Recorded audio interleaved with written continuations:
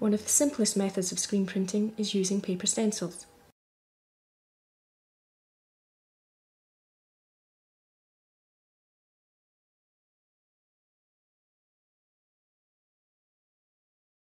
A shape is cut from a piece of paper and stuck to the screen by printing onto it.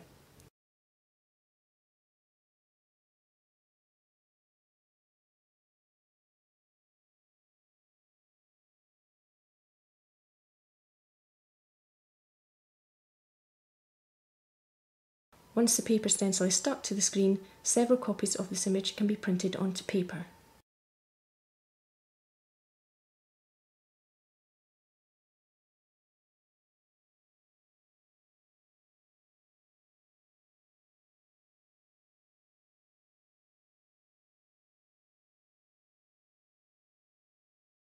The most popular type of stencil used in screen printing is the light-sensitive stencil, or photoemulsion stencil.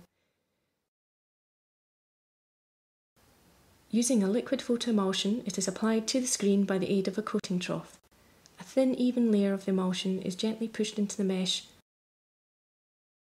and the screen is then placed into a darkroom cupboard to dry.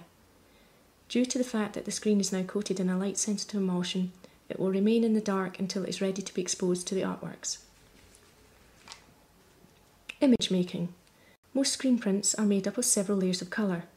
To achieve this, marks are made onto acetates, that is, transparent plastic sheets, either by hand, photocopied or digitally printed onto acetate for each layer of colour. They are put onto the ultraviolet exposure unit. The coated screen is now removed from the darkroom cupboard and placed over the top of the drawings. The lid is secured and the exposure time is set. A rubber lid and vacuum help keep the drawings in close contact to the screen. The ultraviolet light that is encased in the unit shines up and hardens the emulsion except where the drawings are. They act as a block against the ultraviolet light and stop it from hardening that area of the emulsion. Once the required time has been reached, the screen is removed from the UV unit and taken to the washout bay. Here, water is rinsed over both sides of the screen and the screen is developed, leaving the area where the drawings were open. The screen is now put into a heated cupboard to dry. Once the screen is dry, it is ready to print with. The screen is attached to the printing press by the aid of press bars and small clamps. It is important that the screen does not move out of place when printing. The height between the screen and the press bed is also checked to make sure there is a small gap. This is called the snap and helps to release the paper from the screen when printing.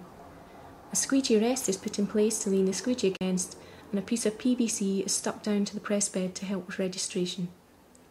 The acrylic-based screen printing ink is spooned onto the screen in a line below the layer you are about to print. The vacuum is switched on. This helps hold the paper steady when you are printing. Holding the squeegee, the ink is pushed forward so that it fills the gaps of the mesh with images.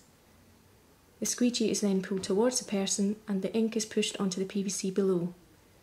This now shows you where the ink is going to land.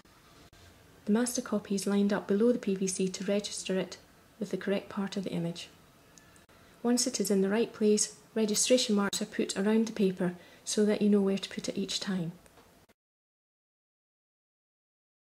The paper is then printed with first colour and put on the rack afterwards. The next few sheets of paper are also printed with first colour.